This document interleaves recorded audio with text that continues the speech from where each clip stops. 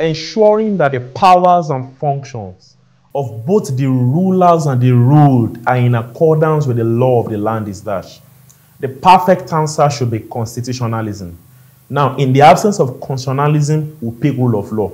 And in the absence of rule of law, the next correct answer is constitutional supremacy. So the correct answer here is D, constitutional supremacy.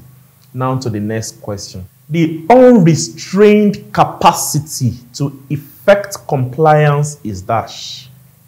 Now, there are two technical answers here. We have power, we have authority. But the answer is power. Why is it power and why is it not authority?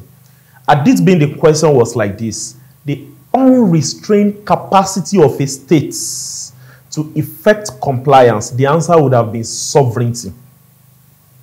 But the question is saying the unrestrained capacity to effect compliance. It could be a person, it could be a state, it could be a group of persons. So when a state or a country is not mentioned, the answer will be power. The ability to generate obedience. If the question is just that, that's power. The ability of a state to generate obedience, the answer will be what? Sovereignty. So in this context, the correct answer is power. C. Now to the next question. The unrestrained capacity to effect compliance is dash. So the answer is still power in this context, even though we don't have sovereignty again, but the answer is still power. The explanations for the 32nd question aptly suffices for this 33rd question. When a state is not mentioned, when a country is not mentioned, if it is just about the ability to compel obedience, the capacity to generate compliance, if it is not about a state, at this minute it was about a state, it will be sovereignty, but since state is not mentioned, it is just what? Power. So the correct answer is still C. Now to the next question. Legitimacy entails dash. According to a German sociologist, Max Weber, who wrote on authority and legitimacy, he described legitimacy as the acceptance and acceptability of the rulers by the citizens, of their right to govern them. So legitimacy it is from the Latin word legitimare or legitimus, which means according to the law or generated by virtue of the law. So when we have a government in place that comes into power in a way that is according to the law, we would say such government is what? Legitimate.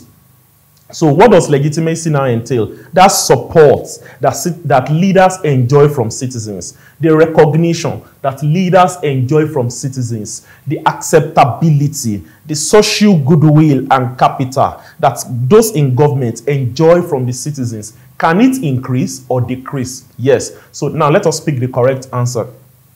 Ability to govern a right. That's not legitimacy. Recognize power to govern, devoid of lawfulness. It looks as if it is the answer, but it is completely wrong because devoid of lawfulness. So is legitimacy recognize power? Yes.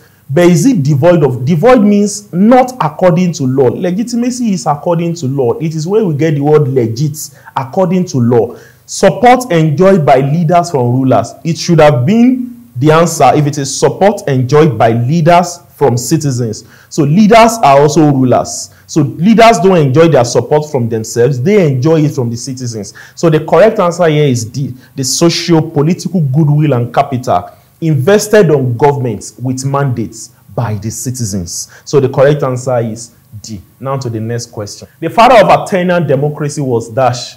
The correct answer was Cleisthenes. He was the father of Athenian democracy. Mind you, if a question comes out that who was the first person to write on the concept of democracy, that was Alexis de Tocqueville, a French philosopher. Now to the next question. German sociologist Max Weber wrote on dash. Like I said earlier, he wrote on authority and legitimacy. So did he write on power? No. Did he write on checks and balances? No. Did he write on political sovereignty? No. So having eliminated the three, the option to be chosen is none of the above. Now to the next question. Human rights are best known as dash. Now this question says are best known as dash. So they might be known as privileges. They can also be known as liberties. But the question is saying they can best be known as what? They can best be known as liberties.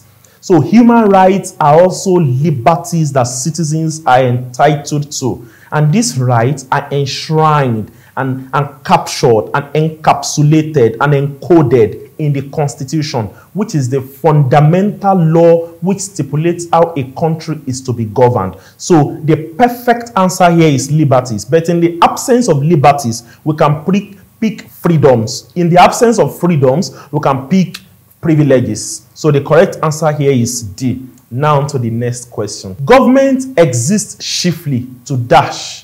When we say chiefly, it means principally, majorly, fundamentally, essentially. So government exists essentially to dash. So it means there are many things that government exists to do. But which one is the principal one? Which comes first? Which one is primus inter pares, first among equal? A, maintain law and deviance. It could have been A if it was maintain law and order, but deviance has to do with disobedience to law. Government does not exist to maintain disobedience to law. So it is not A. B, provide social amenities. Can we say government exists to provide social amenities? Yes. Mind you, social amenities are also called public utilities, essential services, and so on and so forth. Government exists to provide that, but is that the major reason for the existence of government? No. C, protect lives and properties. Government does exist to ensure that, but the major reason why government exists in a state is to maintain law and order. But in the absence of maintain law and order, D suffices for maintain law and order because it says ensure socio-political tranquility and orderliness. In that D, we still have maintain law and order. So the correct answer here is D. Now to the next question. A Greek philosopher, Aristotle, opined the purpose of a state to be dash. He opined the purpose of a state to be to promote good life and happiness. So the correct answer here is C, promote good life and happiness. Now to the next question. Under a representative system, sovereignty does not reside with dash. Now, a representative system is a system in which citizens elect their leaders. So it means sovereignty will reside with the voters. So that question is just a technical way of asking you that where does political sovereignty reside, or where does popular sovereignty reside, or under democracy, where does sovereignty reside? Mind you, representative system is associated with indirect democracy. It can also be known as republicanism or republican system of government. So where does sovereignty reside? With voters, with electors, with electorate. So it resides with electors, but it does not reside with elected or legitimate government. The type of sovereignty that resides with elected or legitimate government is legal sovereignty. So under a representative system, sovereignty does not reside with, the answer will be E, which stands for B and C. It doesn't reside for B and C. So before we take the 41st question, I would like to remind you subscribers to do well to follow us on our YouTube page and rock with us and hit the notification bell too. Thank you. Now to the 41st question. Federal elections were held in Nigeria in dash. Now, federal elections were held in 1954.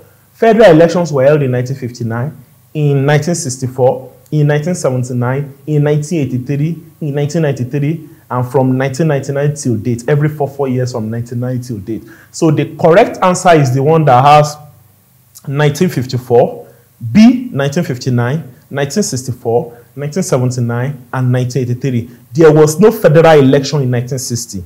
There was no federal election in 1963. There was no federal election in 1946. So the correct answer is B, 54, 59, 64, 79, and 83. Now to the next question. Nigeria broke and severed diplomatic relations with Israel in 1973 because of Israel's dash. Now, Israel forcefully occupied a part of Egypt called Sinai and the Golan Heights in 1973.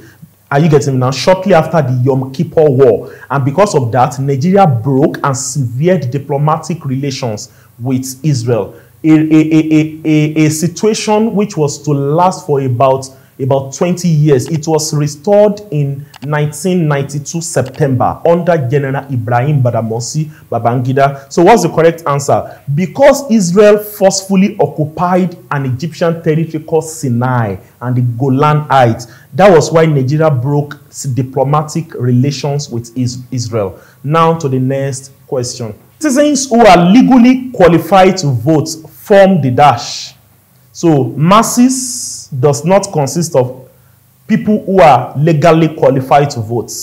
So the correct answer is electors. It is not ward. Ward refers to the smallest units, the smallest wing of a political party. It is not political party members. It is electors. If you don't see electors, you can pick electorate. If you don't see electorate, you can also pick what? Voters. They enjoy franchise. So the correct answer is D.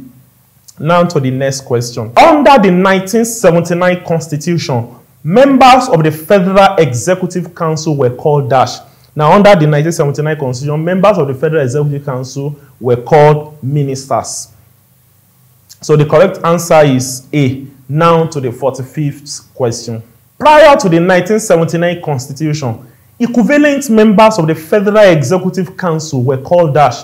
Now, before 1979 Constitution, which ushered in the Second Republic, members of the Federal Executive Council were called Federal Commissioners.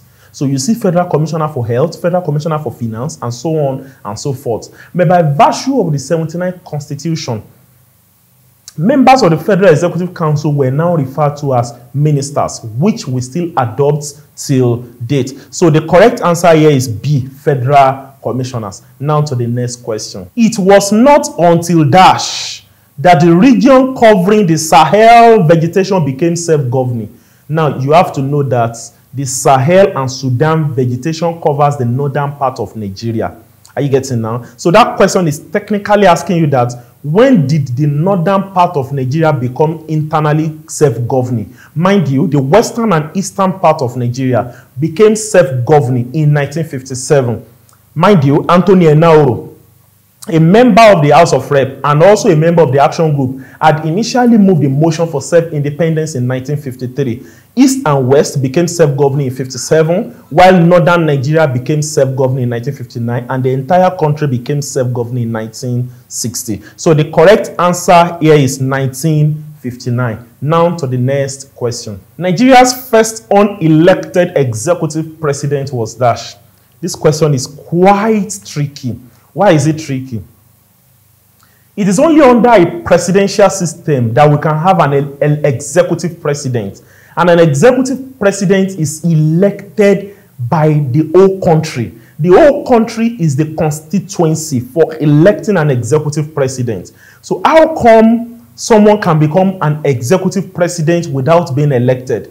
You know, in the year 2007, Umaru Musa Yar'Adua was the presidential candidate of People's Democratic Party, and Goodluck Ebele Azikiwe Jonathan was the vice presidential candidate of PDP. The PDP candidate and flag bearer defeated the candidate of the ANPP, Muhammadu Buhari, and Umaru Musa Yar'Adua was sworn in as a president. But in the year 2010, Umaru Musa Yar'Adua died. And because of that, the Senate had to invoke the doctrine of necessity to swear in Goodluck Jonathan as the executive president of Nigeria. Was he elected in that year 2010? No. He became executive president in an unelected manner. But mind you, a year after, there was a general election, so he could now contest for the first time as a flag bearer, and he became an executive president in an elected manner. So Nigeria's first unelected executive president was dash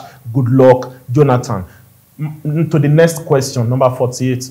Nigeria's vice president in the Second Republic. Second Republic was between 1979 to 1983. The president was Alhaji Shehu Shagari, and the vice president was Dr. Alex Ekwueme. So the correct answer here is D, Alex Ekwueme. Now to the next question. In the Second Republic, each state produced dash senators each.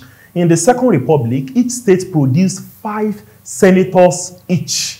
So, but in this Fourth Republic, this fourth dispensation, which began in 1999, according to the 1999 Constitution of the Federal Republic of Nigeria, each state is entitled to producing 3 senators each. So we have 36 states multiplied by 3 senators each. That gives you 108 plus 1 senator from Abuja, making 109. So there are 109 senatorial seats in Nigeria, and there are 360 House of Rep seats. So in the entire, we have 109 senatorial seats, 360 House of Rep. So in the entire National Assembly, we have 469 seats. Now to the next question. The founder and editor of the West African Pilot was Dr. Nnamdi Azikiwe, which was founded in 1937. So the correct answer is Dr. Nnamdi Azikiwe. Now to the next question. NNDP's first president was Dash. Now, NNDP was Nigeria's first political party. Mind you, by virtue of the Sir E. Clifford Constitution of 1922, there was the introduction of elective principles in Nigeria. Elective principles means what? It means that political parties can now be formed and elections can now hold. That came into effect in 1922, and because of that, a year after, in 1923, the first political party, NNDP, was formed by Abat Macaulay. So NNDP's first president was Abat Macaulay. Now to the next question. The Ogboni Society was headed by the Dash under pre-colonial Yoruba kingdom. The Oluwo was the head of the Ogboni Society under Oyo Empire. See, now to the next question. What heads under the old Oyo Empire were known as the Dash? What heads were known as the Baale? While street councillors or street heads were known as the Mogaji. That's where you hear Mogaji Adugbo. So street heads were known as Mogaji, while ward heads were known as Bahale. Now to the next question. In regard to the Latin lexicon, primus inter pares, which means first among equals, which of the following options is disparate and null and void? Disparate means it cannot align with others, and it cannot stand with others. So when we speak of primus inter pares, first among equals, or prime minister, the German chancellor is the German chancellor a prime minister? Yes. The Okpara in Igbo pre-colonial system, is he functioning as a prime minister? Yes. He was the eldest amongst the council of chiefs. The India cabinet head, who also happens to be the Indian Prime Minister, Narendra Modi, are you getting me now, is a prime minister. Is he the first among equal? Yes, he's a primus inter pares. Is Britain's head of state a prime minister? No. Britain's head of state is the monarch. We have a separate person known as prime minister, who is Rishi Sunak. Brazilian prime minister. Brazil cannot have a prime minister because Brazil practices presidential system. Only countries that practice cabinet or parliamentary system can have a prime minister. So 2 options are disparate. They are null and void. They are ultra vires, and they cannot go with the other options. That is VI and VII, and that is option B. Now to the next question. Red tapeism, complex office routines, administrative procedures and bottlenecks, over dependence on precedence. Which of the above is or are not associated with bureaucracy? Everything here is associated with bureaucracy. So none of the above is not associated with bureaucracy. Thus the correct answer is D. Now to the next question. Nigeria's president is customarily sworn in by the Dash. The president of Nigeria is customarily sworn in by the Chief Justice of Nigeria, the CJN. The governor of a state is customarily sworn in by the Chief Judge of that state. So, since we don't have the Chief Justice of Nigeria here, the answer will be none of the above, option E. Now to the next question. No legal limitation to the authority of the parliament. The sole right of lawmaking belongs to the parliament. Only the parliament can legislate on public funds. The power of parliament is perpetually supreme to that of the people. Parliament cannot extend its own life. Which of the following is or are not true of parliamentary supremacy?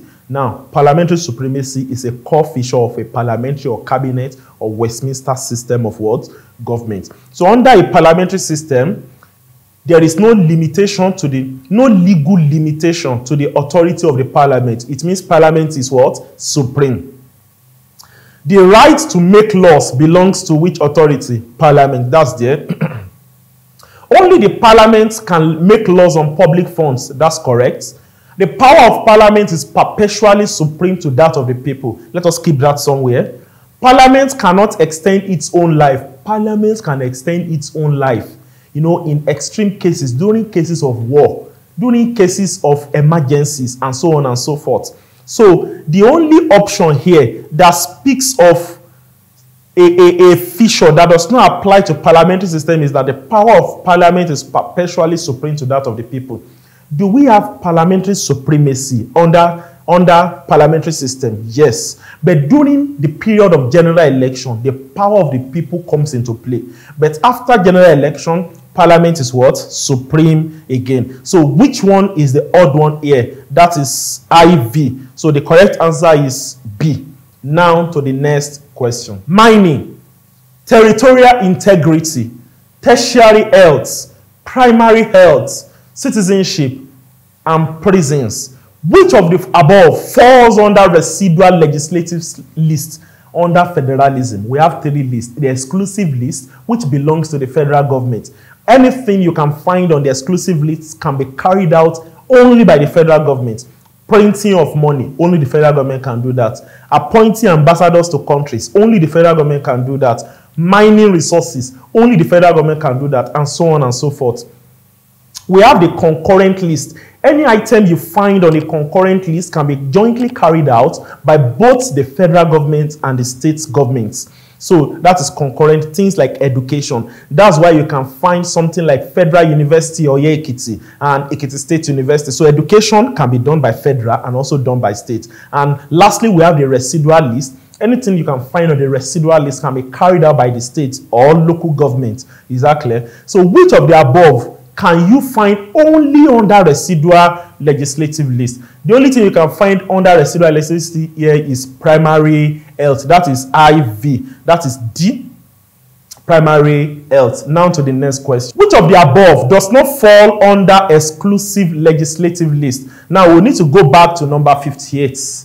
We need to go back to number 58 to check which of the above does not fall under exclusive legislative list.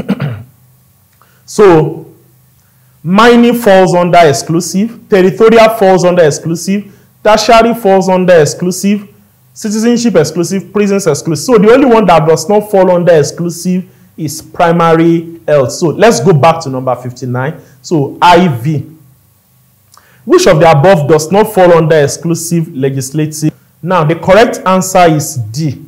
3 and 4, tertiary health and primary health. Now to the next question.